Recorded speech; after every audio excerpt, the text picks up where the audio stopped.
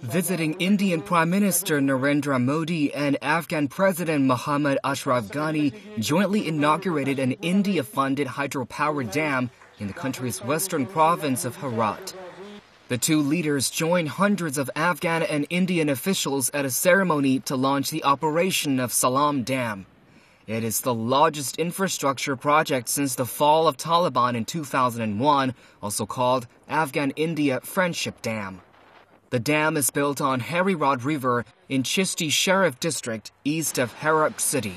It is capable of irrigating 80,000 hectares of agricultural land and producing 42 megawatts of power, bringing light to more than 250,000 families in the province.